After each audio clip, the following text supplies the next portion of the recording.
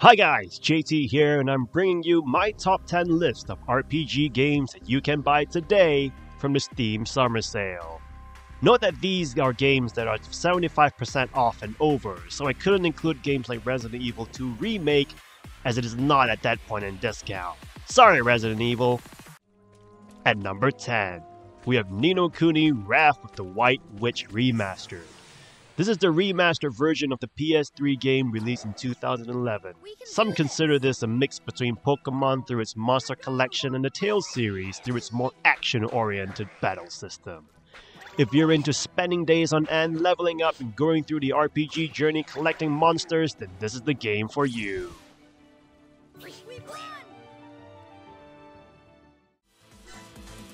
At number 9, we have SD Gundam G Generation Crossrays. I have been looking out for this game for a while now, as I used to watch a few Gundam series and build Gunpla myself.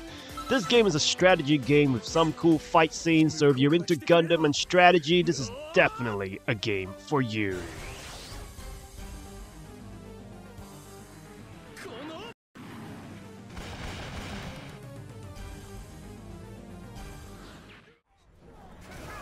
At number 8, we have Middle-earth Shadow of War, one of the better, if not the best Lord of the Rings games out there to date. It features a great open world to explore and a nemesis system which brings some character to the enemies that you fight. If you have some thirst for Orc's blood in Middle-earth, then this is a good deal.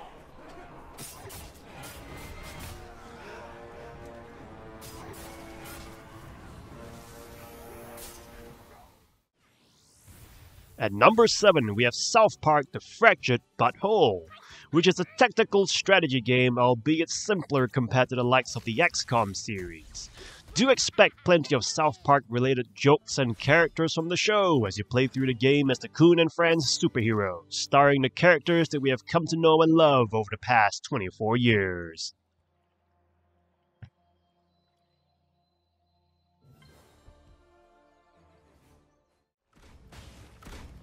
At number 6, we have Code Vein, a Souls-like game that will test your patience and endurance. You are paired up with an AI companion as you explore, fight goons, and fight bosses with precisely timed attacks, typically seen in Souls-like games like Dark Souls. You can choose to go at it alone without an AI partner, which brings it even closer to the Dark Souls experience. With the Souls series never really being on sale, this is a really good alternative. At number 5, we have One Piece Pirate Warriors. Now this is basically a beat-em-up Warriors game with One Piece characters and settings, and it works! If you're familiar with the Warriors game series, you will have tons of fun, bashing up tons of mobs, going through story missions, and generally having a good time. I will pick this up if you're looking for a bit of an adventure, and if you're a little bit pissed off at life.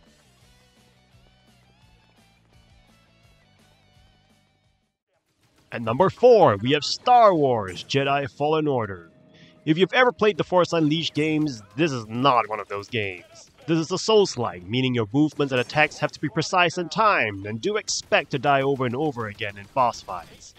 However, this game also has elements of games like Uncharted and Tomb Raider, where you have some platforming to do and some puzzles to solve. If you're a Star Wars nerd like I am, with propensity for Souls-like pain and suffering, challenge, then this is definitely a game for you. At number 3, we have Yakuza 0, a game filled with story, a really good one at that. With its vast open world spanning across 2 cities of Japan, over 100 side missions, each of its own unique comedic stage and value. Moreover, being an origin story for its characters, it is the most accessible Yakuza to date, as it is not bogged down by its own background story. I would highly recommend picking this up if you're wanting to get lost in a good mafia crime story and if you're into everything Japan. At number 2, we have Assassin's Creed Odyssey. I see this as an upgrade to Assassin's Creed Origins, as it is the follow-up game to their more RPG-heavy style that the new Assassin's Creed games are known for.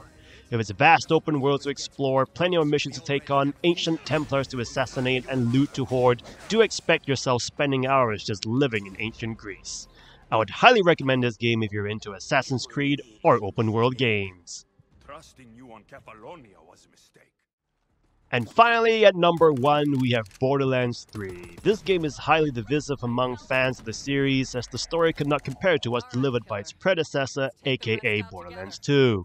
However, what kept me hooked was the gunplay itself. Collecting guns and seeing them melt the faces of goons and bosses brings a degree of satisfaction to the game.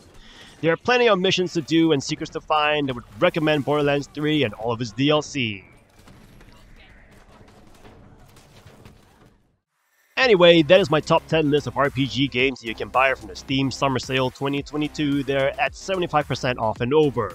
What games are you getting this summer sale? Let me know in the comments below.